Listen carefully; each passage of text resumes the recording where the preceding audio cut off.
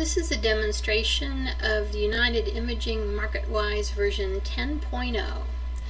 First, I'm going to open up our software with our desktop shortcut. And when I do that, you will notice that the banner at the top opens up so that nothing is cropped off.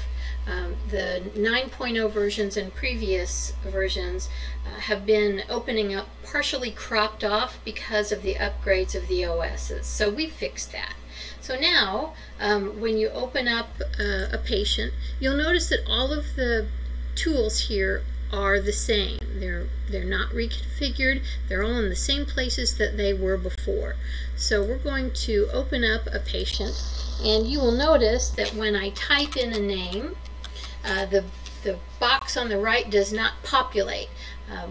Starting with 9.0 and also with version 10.0, there is a HIPAA compliancy so that when you type in the name, it does not auto-populate over here on the right.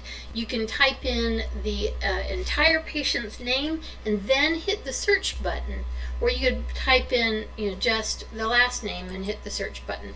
But it won't search for the patient's name until you hit the search button. And that is one of the HIPAA compliancies that we have added starting with 9.0 to the United Imaging Marketwise. So if you were to open a patient chart, and let's show you how the new tools work over here. If I were to open up a patient picture, and we'll open up the original picture next to it, and I'm going to make a copy of the original picture because I can't make changes to the original picture. You don't want to make changes to the original picture. So I will set them side by side here on my screen. So if I were to print this picture for a patient, I would want to print a disclaimer on there. So under the Annotate drop-down, I will choose Disclaimer. It's in the same place that it was before with the previous 9.0 version. I'm going to click on Disclaimer, and that's going to open up a box. Previous to this, you had to access configuration files in the Uniplast folder to add a disclaimer to a picture. Now you don't have to. You can type in whatever you want your disclaimer to say, and then you choose the point size. Now the point size is going to vary for how big your picture is. The smaller the file size that you've imported into the United Imaging system, the smaller the point size will need to be. But what I'm going to do is I'm going to drop this disclaimer into my picture on the right, and here it is. I can move this around. I can put it anywhere on this picture that I want. I also have the ability to right-click this picture, or the text, and choose Text Properties. If I wanted to drop out that white background, I can. I can choose Fill, and it defaults to Opaque. I'm going to choose Transparent and click OK. Now it has dropped out that white background. So if you're going to do that, obviously you need to move the type around to where you can see it so it's not on a black background. So you also have the ability to move this type around and change the way that it's set up if you wanted to just keep that type on the background itself. So that's just using these little white boxes. You can move it around like that. But let's say I want to take back that fill and add it in again. So I'm going to go back to fill, and I'm going to ask it to put in the opaque background and say OK. So there it is again. You also have the ability to change your font. You've got different kinds of fonts here. There's a number of different adjustments that you can make to this type. Feel free to play with it and find what you like best. You can change all these things over here. So go ahead and play with it and see what works best for you. So now I've added my disclaimer. And now I want to add a label. So I'm going to go back to the Annotate drop-down, choose Label. Now Label opens up its own box as well. So up here, it tells you what to do. It says to enter the text, click Add to save as a predefined, and then OK to apply. So let's go ahead and add a new one. I'm going to just type in test. I'm going to click Add, and you'll see it appeared down here. So it tells me that I just need to click OK to apply it. It's going to apply it at this point size, 35. I'm going to hit OK. Now you'll notice I have test highlighted. I'm going to hit OK. It dropped it over here.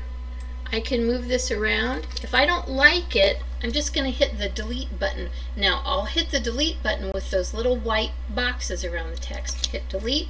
I'm going to go back to annotate, go back to label, and let's say I want it a bigger size. I want it 45 point size. So I'll hit test again. I've changed my point size to 45, hit OK. Now it's bigger. I again have the ability to make these changes to the text over here, just like I did the disclaimer at the top. One of the nice things is I can go back here to the disclaimer that I already did and move it around again if I want.